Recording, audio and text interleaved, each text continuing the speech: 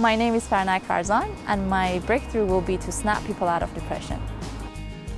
I help people, young people, who have depression.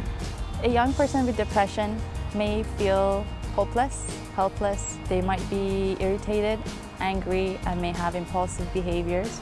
The way they describe their lives is that they no longer take pleasure interacting with their friends, they want to be alone, and they start blaming themselves and feeling they're worthless. And oftentimes, they may actually have a feeling of killing themselves. Sometimes these symptoms are actually misunderstood as the individual being lazy or just an angry, irritable person, whereas really these individuals are suffering from real problems at a biological level, and it's not easy for them to just snap out of it.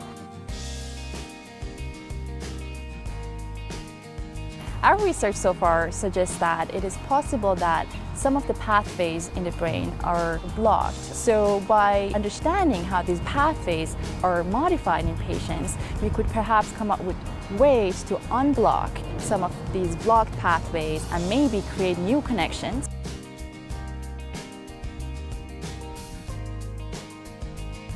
This is a brain recording device that we normally use in the lab, and it takes about half an hour to set up. Now the technology is advancing, and we have access to this more portable technology where we can set up very quickly, and we can take them outside the lab so we can monitor our patients throughout the day so we get a more complete picture of their mental health. This will allow us to come up with treatments that are personalized for every individual patient.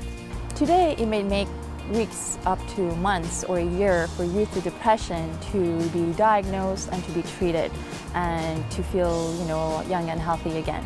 My hope is that through our research program, one day an average person could walk into a family clinic and get a quick routine brain scan and be offered an effective and quick treatment before the illness really starts.